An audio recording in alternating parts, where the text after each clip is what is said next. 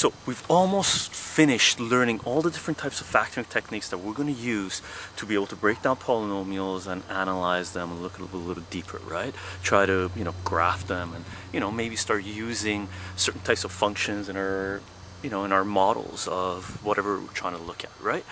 Now, we've talked about, prime factorization, factoring prime numbers, GCF, simple trinomial factoring, complex trinomial factoring, difference of squares, and we just finished talking about quadratic formula, right?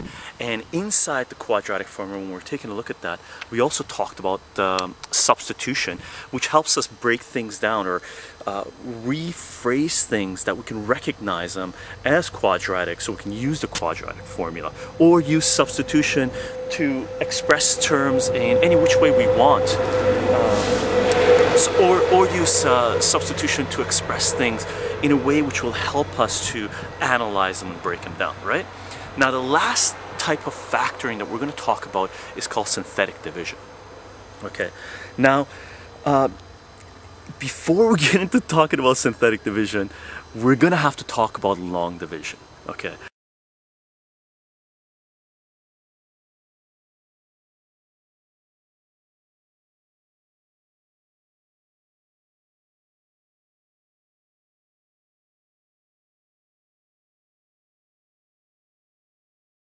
Long division we've already sort of introduced in one video in series 1, I think it's video number 8 or something, where we talked about multiplication and long division, and we just went through a couple of examples of how you divide things out using long division. Okay.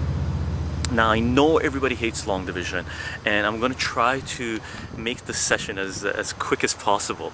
But there's a saying in life where there's something that you learn when you're living your life, and the older you get, the more you get to appreciate this, or understand what the phrase really means.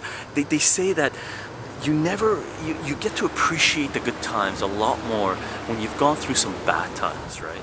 And long division, by all accounts, from everything that I've heard from my students, most of my students anyway, there are some people that actually like long division, but most of my students going through the long division, it's some serious bad times, okay?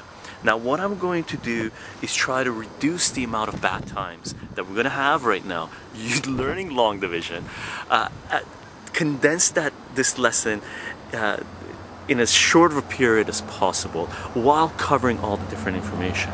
Because even though long division is a real pain for some people, for me it's just become routine, right? Some people do actually like it. But what we're going to do is try to, learn, just go through the original long division with just numbers, and then see how that relates to polynomial division, doing long division with polynomials.